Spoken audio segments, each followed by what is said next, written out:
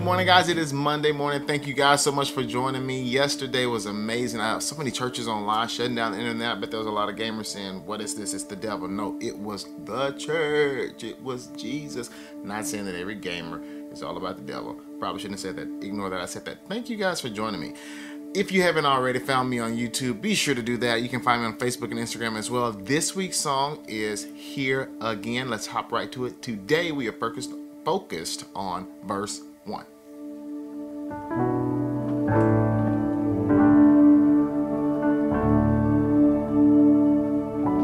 can't go back to the beginning. Can't control what tomorrow will bring. All I know is here in the middle is the place where you'd promised to be. I can't go back to the beginning. I can't control what tomorrow will bring. All I know is here in the middle is the place where you promised you would be. Lord, I know that this season of life we're walking in, we are in the middle of chaos. And the place where we probably don't want to be is right in the heart of it, but I don't even think we probably have reached it, which is where that fear sets in. When we can't control what tomorrow's going to bring, I think it heightens us and it makes us even more anxious. And everyone is different in their season of life, but in this position, we can't even really control what people are doing. The place where we can find ourselves is panic, fear, anxiety that eventually begins to come tensions of frustration when people aren't doing certain things that have been asked to do. The place where I want us today to just focus on is in the middle of where we are, where the Lord says he'll meet us, where this song says, here in the middle was the place where you promised you would be. Whatever the middle of your season is, that is where I promise and know that the Lord will meet you. I encourage you guys to really allow yourself to spend the next few weeks, because who knows how this can be, to stay in the middle of this season, but not because it may be going bad. I know there's people losing jobs, the uncertainty of everything right now, but stay in the middle of that place, because that is where the Lord meets us. That is where we are. I believe so many lives are being restored, so many relationships are being rekindled. I believe that so much hurt is being healed, and in the end, when all this passes, because this will pass, when all this passes, I know that God will be right high. I know that the power of the Lord and what he has done in the lives that has come to him are those who have been able to say, I had nothing. I lost everything out of nowhere, but Jesus met me in the middle. There's a verse I want to share with you guys. Psalm 23 verse 4 says this: even though I walk through the valley of the shadow of death, I will fear no evil. In this moment right now, fear is rising in so many ways, and it's scary because you can't control what tomorrow looks like, and you can't control what people do today or tomorrow who are affecting what tomorrow looks like. So what do?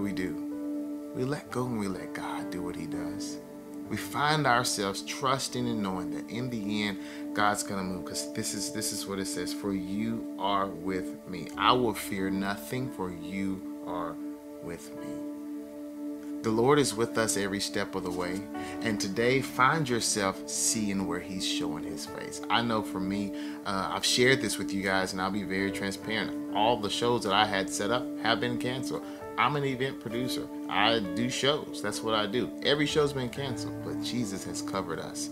And all I can do is have the faith and trust and know that this too will pass. So what am I doing? I'm sitting in the middle of my season right now with my family, and I'm loving on my family. I'm enjoying where I am and what I'm walking through, and I'm trusting and knowing that Jesus is going to move. And I don't want to say the clicheist thing of someone else is having a harder time than me. That's not how Jesus thinks. It's important for us as humans to think that way, but that's not how the Lord thinks. Your season is just as important as your next door neighbor's season. So trust and know that the love that God has for you is greater, and you can't change what tomorrow's going to bring. You can't control what tomorrow's going to bring, but you can sit in the middle and know that is the place. That is the place where he's always promised to be, in the beginning, here in the now, and then in the future when heaven meets earth.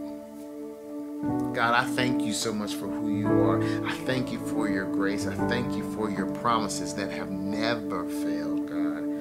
I pray that we can see those as we go this week, and as someone maybe find themselves just the fear of the unknown rising up, I pray that it subsides, God, and that you can step in, and that they can find themselves meeting with you, gathering with you. I can't go back to the beginning. I can't control what tomorrow will bring. See, all I know is here in the middle is the place where you promised to be. Thank you guys so much for joining me this morning. I look forward to gathering with you again here tomorrow morning. Be blessed. Have a blessed day. Meet the Lord right where he's wanting to meet you in the middle of this crazy time that we're living in. Have a blessed day, guys. See you in the morning.